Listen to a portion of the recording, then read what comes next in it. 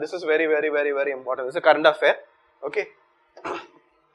Now regarding the public sector bank. Okay, now keep this in mind. Okay, we will focus on the scheduled commercial banks into three categories. One is public sector bank, private sector bank, and foreign banks. Then there is regional rural bank also there. Now regarding the public sector bank, what I have seen is that no material have updated regarding public sector bank. No one has updated in relation to public sector bank. So because everything happened, many things happened. So one is that 1st April 2019 a very big event have happened. That is, two public sector banks were merged with another public sector bank. Okay, and plus IDBI lost the public sector bank status. Okay, so there is a high possibility that they can ask you, they can and because of another reason, prompt corrective action, PCA, we'll discuss under the current affair part. Okay, majority of the public sector banks were under PCA. Now many things have happened in relation to when the new governor came into, RBI governor came Shashi. So we'll discuss for many reasons. There is a high possibility. One area of question will be coming from the public sector banks. Okay, factual question, but you don't have any other option but to remember certain. No need to know all the public sector bank, but certain very important bank you need to keep in mind. Okay, for example, PCA banks. We'll discuss later on. Okay, so for time being, so this is the latest data. Okay, presently there is only 18 public sector banks. Presently there is only 18 public sector banks. So what is a public sector bank? Where the government ownership, central government ownership is more than 50%. So presently this is the latest data. Public sector bank. So how? SBI. So earlier SBI and its associates were there. Okay, earlier SBI and associates were there. So SBI merger happened over a phase. Okay, in 2008 one associate merged, in 2010 another associate merged, and in 2017, 1st April 2017, the remaining 5 SBI associates including State Bank of Travancore merged with SBI. Okay, so now there is only SBI.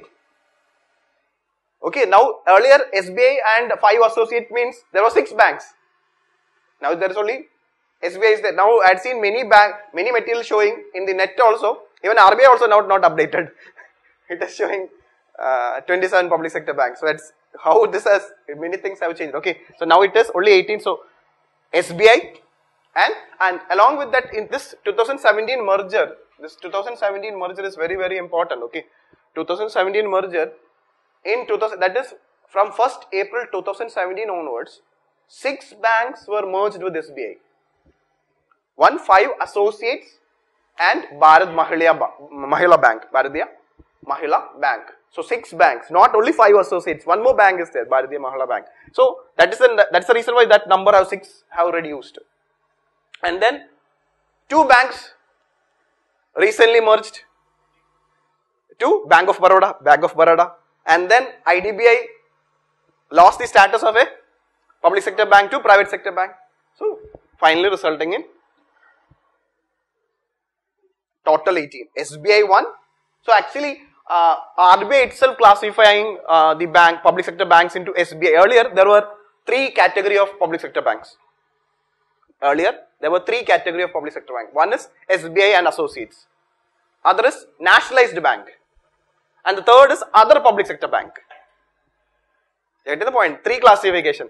One is SBI and associate. Now it's not important, but have an idea. Second is nationalized banks. And third, other public sector banks. Now what is this other? In the other public sector banks, there were IDBI Bank and Bharatiya Mahila Bank. Now both are not there. So this category is now gone. Bharatiya Mahila Bank merged with SBI and IDBI Bank have become now private sector bank after LIC take. So this you keep in mind. Okay. Now regarding nationalization, you know what is privatization, right? The reverse of privatization is nationalization. Nationalization means a private company is taken over by the government, and this actually happened in USSR. USSR actually, when a country becomes a socialist economy or a communist country, what happens? Government takes over everything. Okay, and if you have noticed one thing, that after means after when we became independent, I told you our core aim of economic development was public sector led economic development. So what we have done in relation to banking sector, in relation to insurance sector, the government have nationalized many private banks. Means nationalized means government have taken over many private banks as well as insurance companies. That's why LIC or general insurance, all the major insurance companies are with the central government. Okay, so keep this in mind. So at two places, okay, at two time. In 1969, this year is very important. Okay, these are the major events. These are the major events in banking sector. What is the first major event? 1934 in relation to money and banking. Why 1934? RBI Act. Then the next event is 49. What is that? RBI nationalization as well as giving RBI the regulatory power.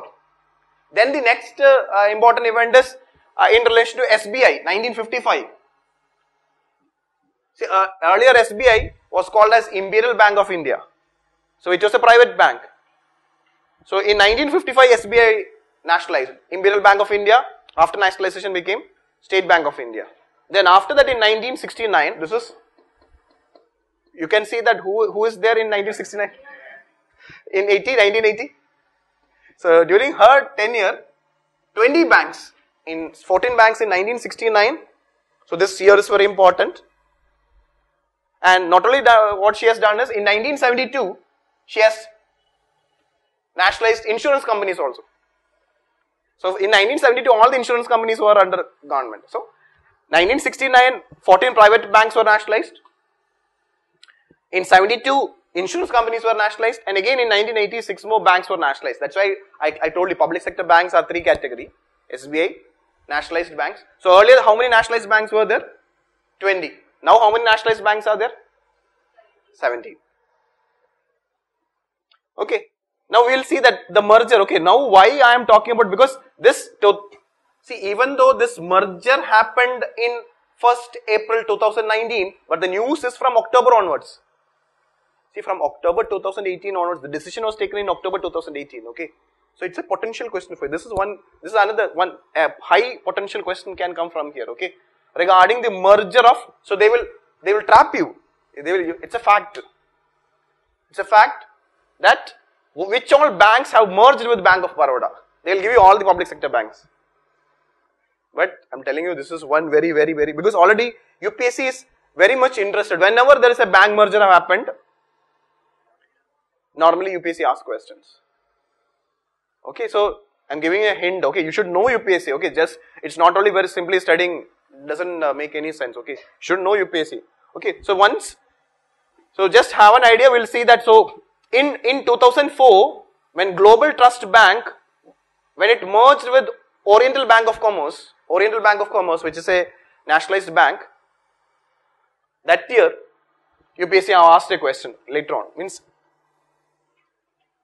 then in 2017 SBI merger, you know. So before that, see, again SBI merger happened in different phases.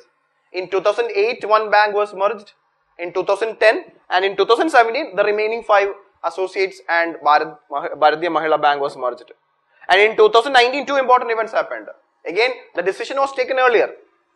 So the chance is that you can, and see, this question was asked in 2018.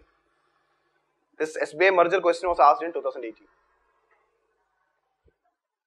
Okay, so one question will be from any one of these issues. That's why I shared many articles. You might be thinking that why I am sharing many articles. Okay, especially at this last moment, what to do?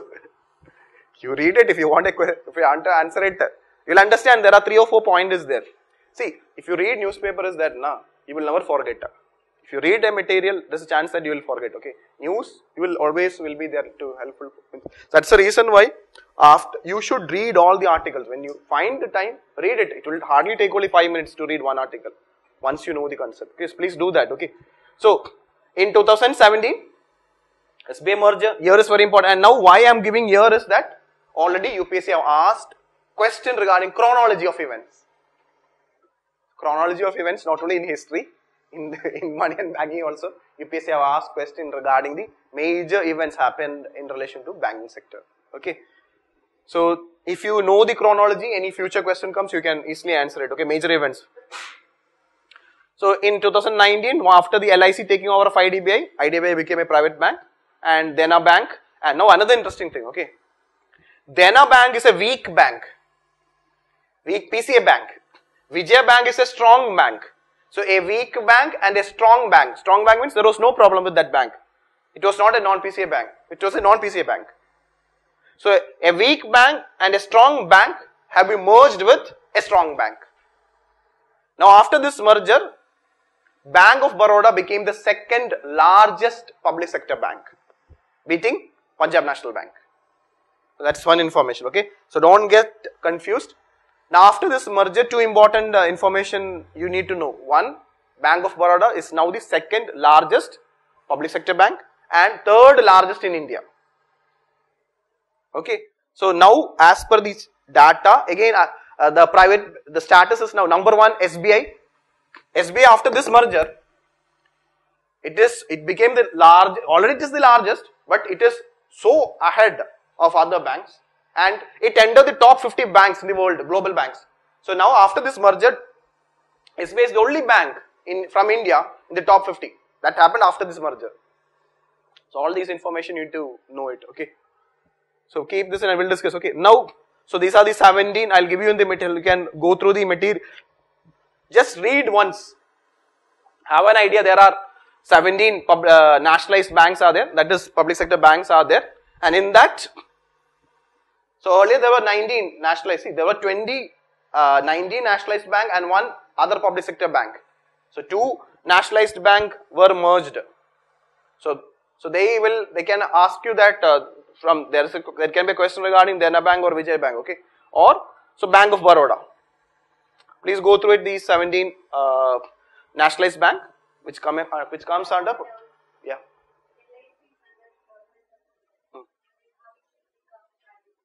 Now what is, that's why I am telling that, there was a controversy regarding this, but RBI said that, keep this in mind,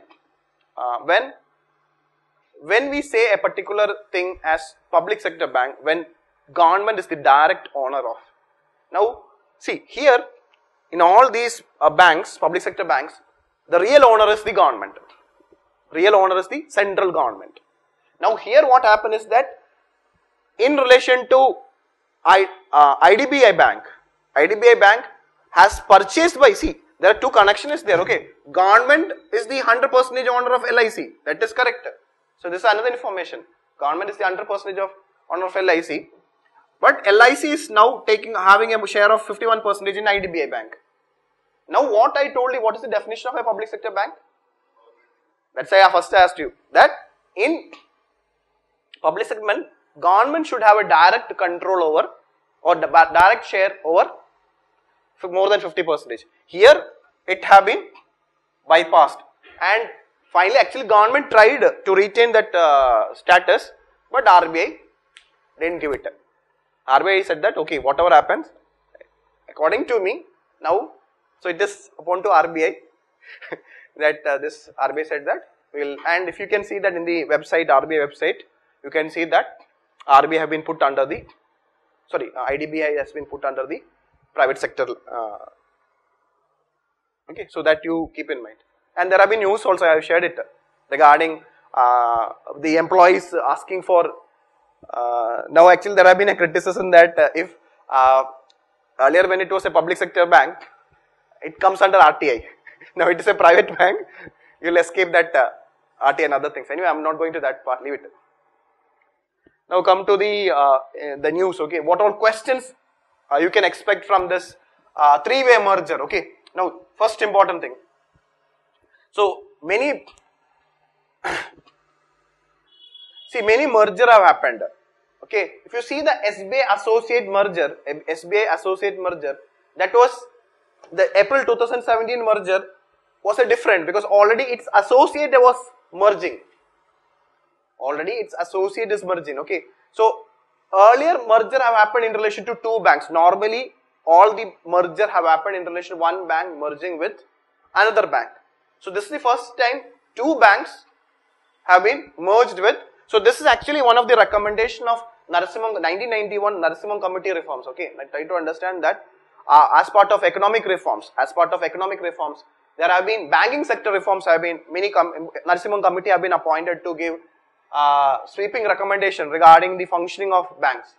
So one of those recommendations of Narasimhan Committee was to merge, to have only 4 or 5 large public sector banks. We don't require around 2 dozen. That time there was around 2 dozen public sector banks. So what Narasimhan Committee recommended is that, it recommended that 3 or 4 banks should be merged together and there should be only 4 or maximum 3 or 4 large banks, and the government should leave this banking business. Remaining it should leave it.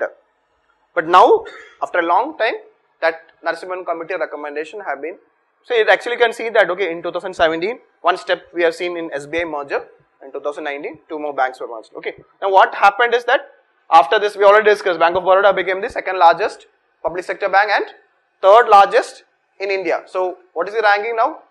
SBI, in between, who is in between? HDFC. Earlier it was ICICI Bank. Now it is HDFC. Now this is very important, okay. Dena Bank was a weak bank, and Dena Bank, actually there is another thing, okay. The government have bypassed, okay, actually the new RBI, there have been a criticism against the new RBI governor. The present RBI governor, what he has done is, day before yesterday there was an article, what all Urjit Patel have done, have been reversed by the present governor. For example, he increased the repo rate to 6.5%. He has now brought down to 6%. From 6 to 6.5 he has done, 6.5 to 6. He tried to put all the, he implemented strict RBI regulation in relation to weak banks that have been, that PCA norms have been diluted, and plus Supreme Court ruling. See, now the Supreme Court ruling have February, that's sure question for you. At February 2018 circular on NPA norms. This is a sure question for you. So that is actually done by Urjit Patel. That also have been, Supreme Court ruling have taken it back. Okay. So that, leave it. Now see it actually, from this, see there are, I told you when we discussed the topic on non-performing assets. You know what is a net NPA, right? What is net NPA? Gross NPA minus provisioning is net NPA. If you have any doubt, go and revise the module on NPA. Revise the module. From that module, you will get a question. So expect 5 to 7 questions from money and banking. Okay, and this is the advantage. If a question comes from money and banking, you all can answer it. Even if you are 0 in money and banking now, it doesn't matter. Only thing is that you have to read the material and read the news articles and solve those questions. Okay, so net NPA is, so the total NPA minus provision. You know that RBI norm is there. So if you see the 3 banks NPA, net NPA is too high for then a bank. That's why it is called a weak bank. So they are a loss making bank. And see the capital adequacy ratio. RBI have set a minimum. So again, capital adequacy ratio is also lower in relation to Dena Bank. Capital adequacy ratio is also very low in relation to Dena Bank compared to Vijay Bank and Bank of Baroda. But once it got merged, things changed. Now you can see it in relation to these. See, Bank of Baroda, Vijaya Bank and Dena Bank. That is the merged entity. Okay. So the total business, based on the total business turnover, it became the second largest bank. So in second largest public sector bank. Okay, deposit, advances, etc. Okay. Now you see the net NPA of merged entity. Net NPA is 5.71. And regarding the capital adequacy ratio, CR ratio, it is now merged, it is 12.25. Not, all these things are not important, just for your, share this article in your group. They will not ask you factual information. What is important from this material you need to know is that Dena Bank is a weak bank. On what are the criteria to say that a bank is a weak? 2 important. One is net NPA or NPA, capital adequacy ratio. Again, already in 2018 UPSC asked a question on capital adequacy ratio. So concept question is also important. Concept is also important, current affair is also important. See, 2006 question. Global, see this is how they can trap you. Global Trust Bank has been merged with whom? Oriental Bank of Commerce. But what they are given? Okay, so this way they can trap you. Now, regarding the second information, you don't know, but if actually it is regarding the taxation, okay. So, there were two important committee. One is, write down, one is Narasimhan Committee on after economic reforms, after 1991 economic reforms. Narasimhan Committee have been appointed to give recommendation in relation to banking sector. Kelkar Committee, Vijay Kelkar Committee on financial sector reforms, okay. So, Kelkar Committee have given widespread, now see actually it's a long, means 1990 committee, that's why now it is not important for us, that's why we didn't discuss it also in the public finance class, but this question just have an idea. He has recommended direct and indirect, see he said that dealing with direct and indirect tax has maintained its original recommendation including the abolition of exemption relating to housing loan, okay. So, Kelkar Committee have been appointed by the government at 2 times. In both the committee, he has said something, okay. What he said is, reduce the tax, at the same time, remove exemptions. Remove all forms of exemptions, but reduce the tax. That was his general recommendation, okay. Recommendation is that, reduce the exemption, reduce the tax and remove the, so actually this is actually what we are planning to do in relation to direct tax code, okay. Direct tax code, what it will try to do? It will reduce the tax, but exemption will be removed. So, this statement is correct, first statement is wrong. Now, regarding the SBI merger, okay. Now, already these are the few important points regarding, even though it happened in 2017, merger is very important, okay. So, keep this in mind regarding the, already we discussed, okay. See, regarding the origin of, in modern history, you might have learned about presidency town, right? So, 3 important presidencies were 3 important major, what is that? Bombay, Madras and Calcutta. So, 3 presidency towns were having 3 important banks. They were merged together to become Imperial Bank. Imperial Bank in January, sorry, in year is important, not date, 1921, okay. So, it was founded in 1806, Bank of Calcutta, but then other 3 banks were there and it was merged, all the 3 banks were merged and it was renamed in 1921, it was called as Imperial Bank and it continued till 1955, this year I told you that, 1955 Imperial Bank nationalized and became State Bank of India, okay. Now regarding the State Bank of India, its associate, okay, this can note down, State Bank of Saurashtra, okay. Now regarding the associate banks, okay, they again have some history linkage, okay. You might have studied princely states, right? So, princely states was having banks. So, if you see all the SBI associates, they are all princely states. Saurashtra, then Indore, then if you see Bikaner, Jaipur, Travancore, Patiala, Hyderabad, Mysore, all are princely states. Now, this is another thing which you can connect it, okay. So, in 2008, Saurashtra was merged with SBI.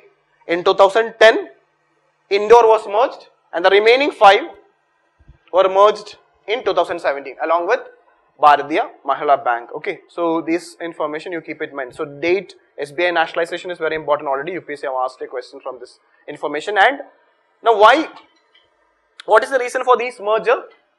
Consolidation of public sector bank, okay, consolidation of public sector bank and why this again in 2019 also why there is a merger?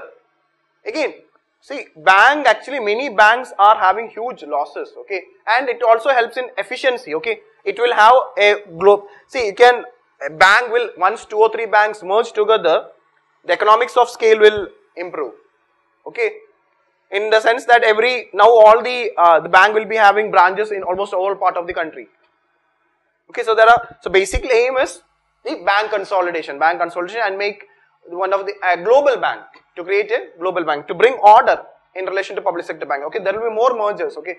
Once a new government comes, many more mergers will happen and hopefully that in the another next 5 years, we will be having only 4 or 5 if a reform oriented government is coming, definitely that will happen. Now see the 2009 question, see. In the context of independent India's economy, so what do you mean by independence India's economy? After independence, okay, after independence. Which one of the following was the earliest event to take place? What all things you know? When is this insurance company nationalization? 1972. 1972. Nationalization of State Bank of India? 55. Banking Regulation Act? 49. First 5-year plan? 1951 to 56. So, which is the first event to take place? Enactment of banking regulation. So, it's a chronology, date. Date is not important, but just have an idea. Very important events you keep in mind. Okay. So, that's why I told you that this nationalization, 2 other nationalization, 69 nationalization, 80 nationalization. That is also important. So, since a question been asked like this, important events and dates and mergers are important for you. Now, we know that as per the RBI norms or Basel norms, those who have not watched the current affair on Basel, please watch it, okay. Under Basel norms, it is mandatory for all the bank to have a minimum capital adequacy ratio. A minimum capital means it shows that if a bank is having high capital adequacy ratio means it is a strong bank. It is a strong bank. Capital adequacy ratio is one of the measure where it as the term itself saying that whether the bank is having adequate capital to deal with emergencies. Okay, and you have seen that public sector banks in the last means due to its inefficiency, except few public sector banks, many banks are loss making. They are having huge bad loans or non-performing assets. So when the non-performing assets increases, what happens? You need to provide provisioning. Provisioning results in decrease in the capital. So there should be infusion of capital to maintain the capital. See, what is capital adequacy ratio? Capital adequacy ratio is the minimum capital, especially the main numerator is share capital, main tier 1 capital, okay, divided by the risk weighted asset, okay. So when this decreases, when this risk increases, the ratio decreases. So to maintain a minimum, so what is the Basel norm under the, what is the minimum Basel norm saying? 8%. Basel norm, capital adequacy ratio. But what the RBI is saying? 9%. So when, and now new norms is going to, capital conservation buffer is also going to come. So that is another current affair I will discuss. That is another question for you coming, you will get a question from Basel norms. So we will discuss capital conservation buffer along with, okay. So what I am trying to say is, a minimum capital is required. So what is happening in relation to public sector banks? That this is increasing and capital adequacy ratio is coming down.